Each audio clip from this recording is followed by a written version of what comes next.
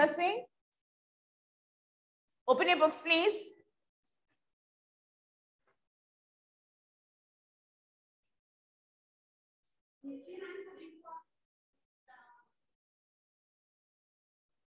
Offline ना? हाँ तो ऑफलाइन स्टूडेंट्स ने बताऊंगी ना, वो मैंने उनको बोला प्रिंसिपल मैम के पास जाओ. हाँ Rat trap I'll do after this. I'll be revising everything. Don't worry. Now we have enough time and we've got a guideline, some idea we have now. So the tentative date which you have got. So you're going to start with your practicals also before that, and you have your pre-boards before that. So you have, we have a lot of time now. So no need to worry about it. Okay. And we still have till 28th.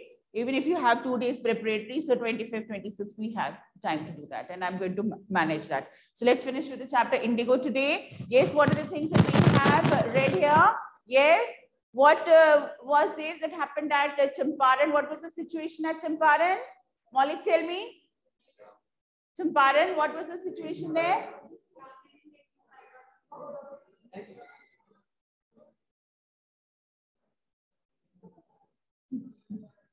So the situation at Champaran was, there was a deadlock between the landlords and the peasants, right? So because of the sharecropping system.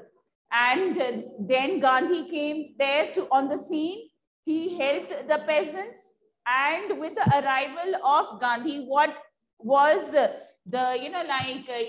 transformation that happened among the peasants was that they learned courage. They learned that if something is wrong, they should have the courage to stand up. And they got it with the arrival of Gandhi on the scene, right?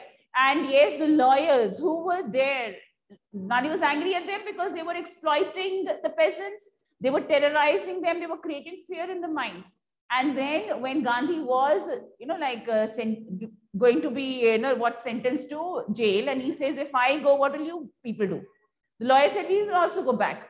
But then afterwards, they got together, they made, had a discussion, and they thought that this person does not even belong here. He is ready to go to prison for us. What about us? We belong to this place. And they decided that, see, if you go, then we'll also, carry on with this, this struggle or, the representation that you are doing. And if the need arises, we will also go. So 2 statements that was there. One is the Battle of Champaran is won. When did Gandhi say this, right? And yes, the triumph of civil disobedience. So here he refused to listen to the orders.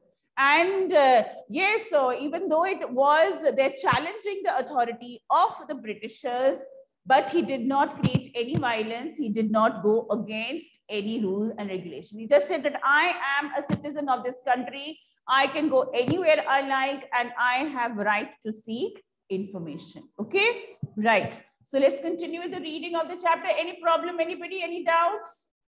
Any doubts?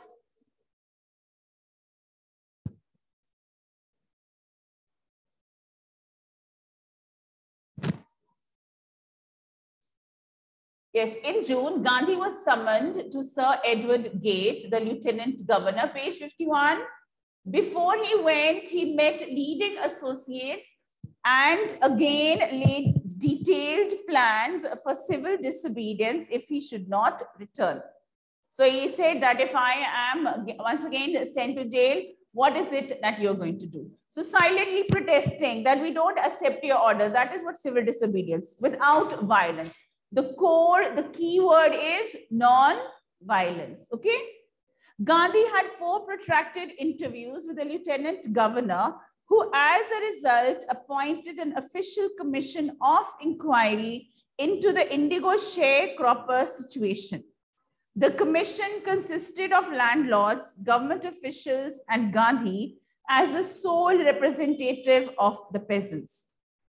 So an inquiry was formed, and ironically, there was no person or from that place, right? Gandhi was there representing the peasants. No one from the peasants. And in fact, it was a peasant who started this movement. Who was the peasant? Kya tha naam? Yes, who wanted to meet Gandhi? Rajkumar Shukla, yes. Gandhi, okay, so the commission it started to look into the matter. So there were officials and Gandhi was there representing the peasants. Gandhi remained in Champaran for an initial uninterrupted period of 7 months and then again for several shorter visits. The visit undertaken casually on the entreaty of an unlettered peasant in the expectation that it would last a few days occupied almost a year of Gandhi's life. So he went there, कि पता नहीं क्या problem है, क्यों बुला रहा है ये peasant मुझे. He went to Champaran, but when he reached there, he realized that the situation is really what? A problem. It's a serious problem. He went casually there, but he ended up staying there for a year, right, till he sorted out the problem. The official inquiry assembled a crushing mountain of evidence against the big planters. And when they saw this, they agreed in principle to make refunds to the peasants. But how much must we pay? They asked Gandhi. Now, yes, the landlords, when they realized bahut evidence hai hamare against, they said, okay, fine, we'll pay. We are going to pay the compensation, right? Because they had taken the money from the peasants, that you don't want to grow indigo, to hame kya do? Compensation, isn't it? Now, how much are they going to return? They should return the whole amount, isn't it? This is what should be done. But now they're worried, what is it that we should do? They thought he would demand repayment in full of the money which they had illegally and deceitfully extorted from the sharecroppers. He asked only 50%. They're very surprised. There he seemed adamant, writes Reverend Xii Hodge, a British missionary in Champaran who observed the entire episode at close range. Thinking probably that he would not give way, the representative of the planters offered to refund to the extent of 25%. And to his amazement, Mr. Gandhi took him at his word, thus breaking the deadlock. They thought first Gandhi will ask to give all the money back. Then they said 50%. Gandhi said, okay. And then they thought, let's try again, you know, like let's ask him again. And they said, is 25% fine? Gandhi said, okay. Right now here, it is once again, it is not the amount of money. Jo landlords say, Britishers, they were ruling and they had, you know, like controlled the peasants for so many years. And now all of a sudden, they are obeying them. They are listening to their demands. Right? So it is a big, what you can say, incident here. This settlement was adopted unanimously by the commission. Unanimously means? Unitedly, sabke saath, yes. By the commission, Gandhi explained that the amount of the refund was less important than the fact that the landlords had been obliged to surrender part of the money and with it part of their prestige. So it is not 25% money, but along with 25% of the money, it is 100% of their prestige, right? So unki reputation hai. It's what changed forever. That see, the peasants made them listen. So it's 25 money plus their prestige. Therefore, as far as the peasants were concerned, the planters had behaved as lords above the law. Before this, there was no law for the planters. Planters matlab landlords, right? Now the peasants saw that he had rights and defenders. He learned courage. So unless and until you do not know that I have rights, I can stand up for them, you will never win.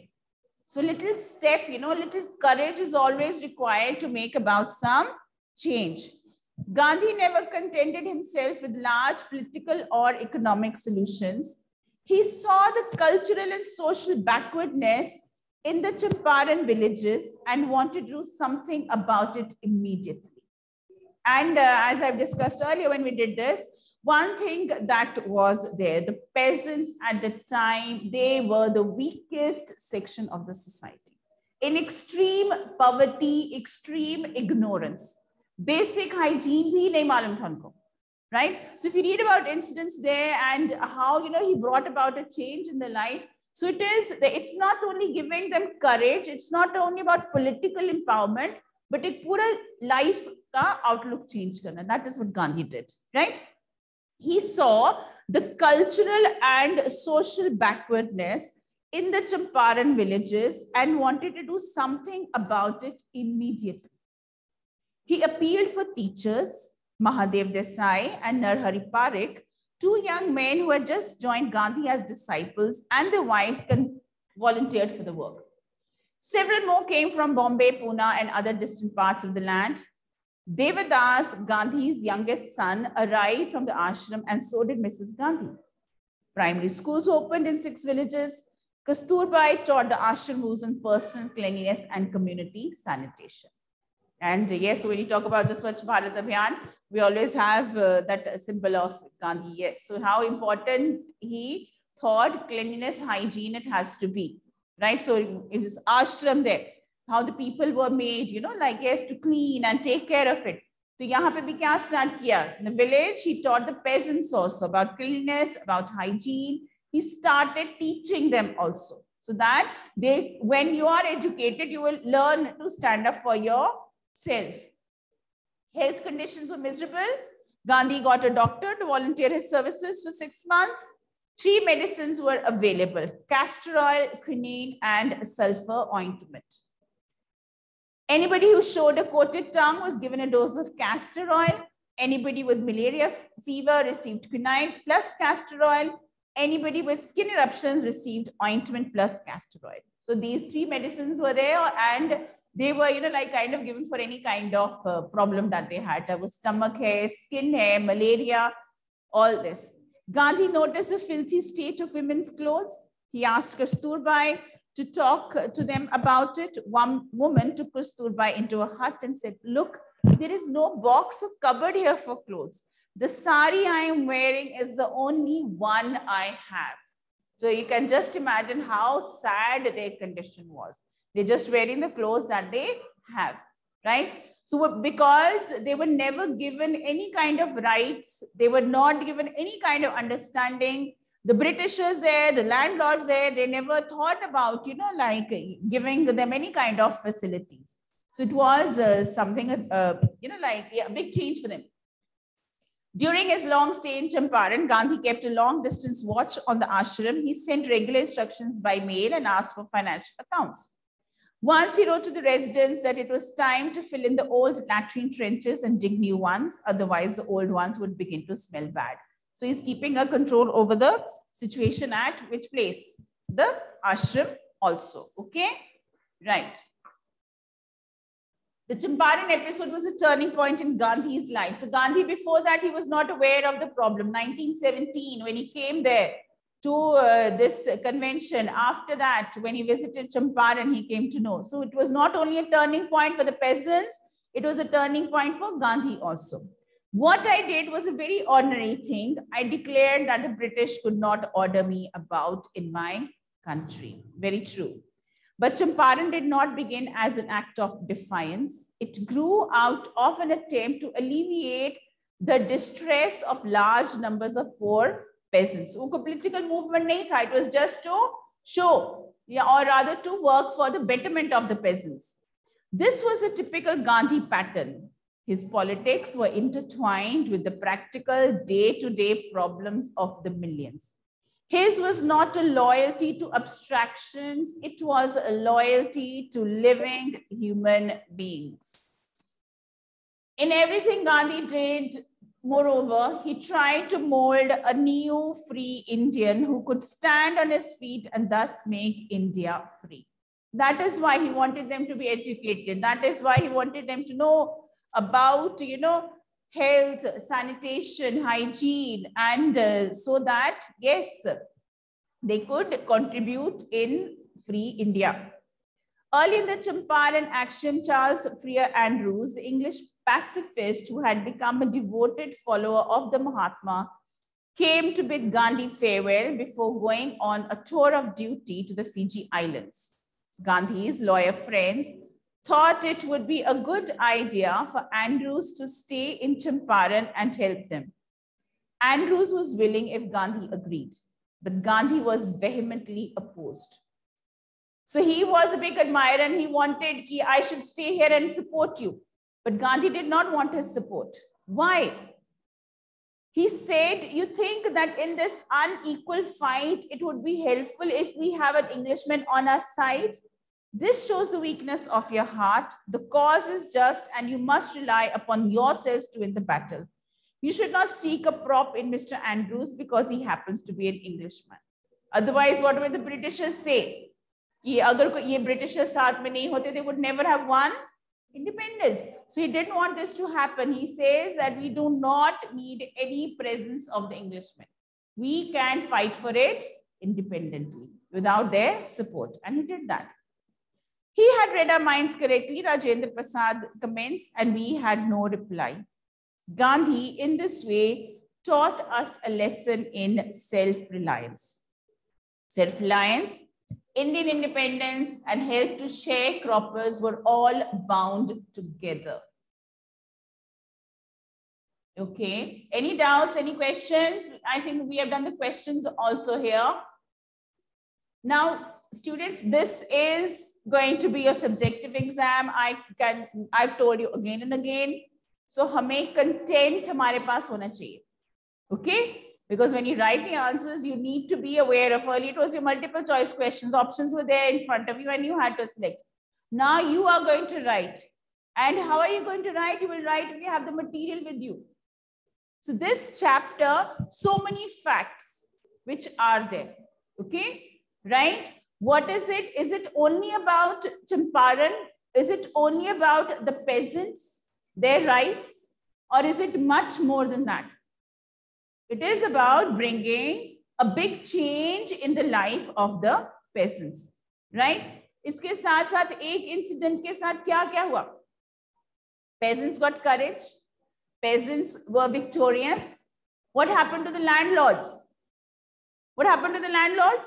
They had to surrender money, whether even if it was 25%, but they realized that we are not as powerful as we think.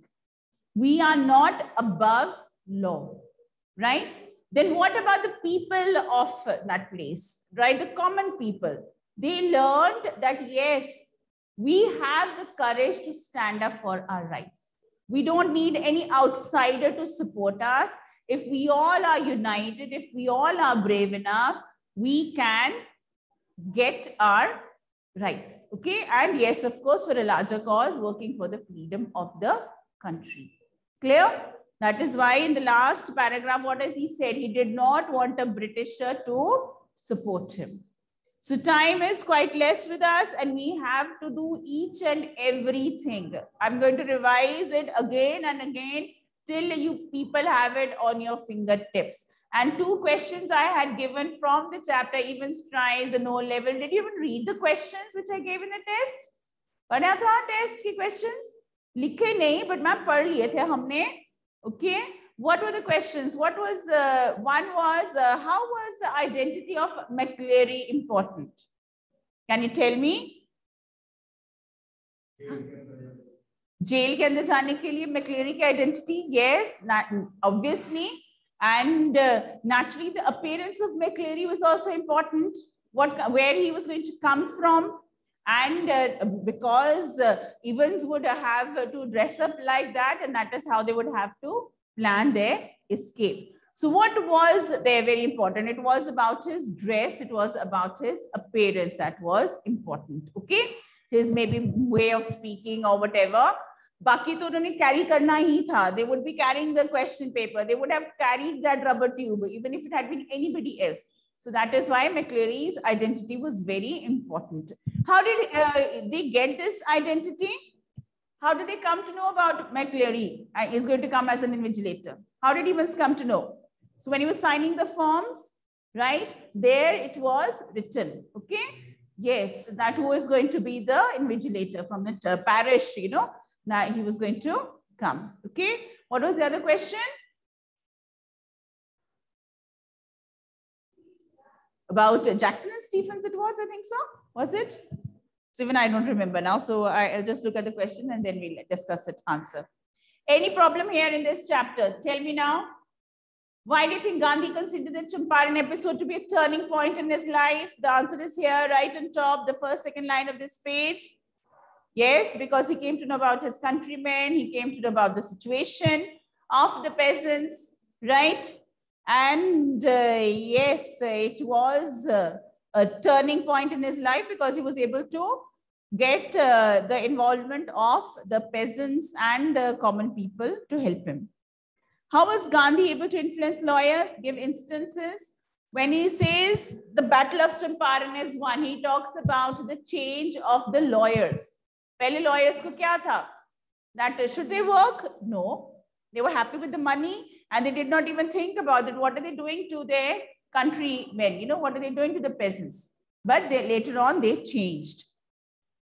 What was the attitude of the average Indian in smaller localities towards advocates of home rule? Turn back to the page when he goes to Muzaffarpur. First he went there.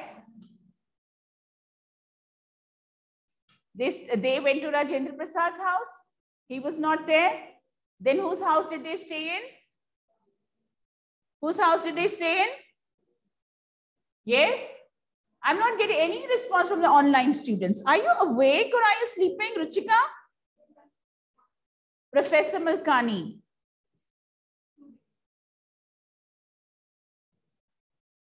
Interchange.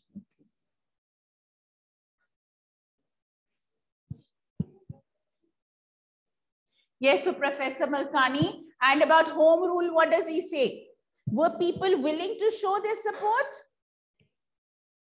Were they willing to show their support? They were afraid of keeping people in their home, and especially people they knew who were representing a cause or who were leaders, who were politicians. Okay. Yes, Tanisha, you want to speak? How do we know that ordinary people too contributed to the freedom movement? So who are the ordinary people who contributed to the freedom movement? The peasants. Yes. They were there, they contributed and in their own way by supporting Gandhi. And any movement, for it to be successful, it is not only to be limited to the leaders and the politicians and the top people, it has to reach the grassroots level. Okay, so the peasants were there. Freedom from fear is more important than legal justice for the poor. Do you think that the poor of India are free from fear after independence? Are we? What about here? You know, every day we read in the newspaper, there's some or the other problem happening. And do you think justice is delivered? And especially when you talk about the poor, what about the poor? Even what people with money are also at times not able to get justice. Why do we have this fear in our minds? Why is this fear?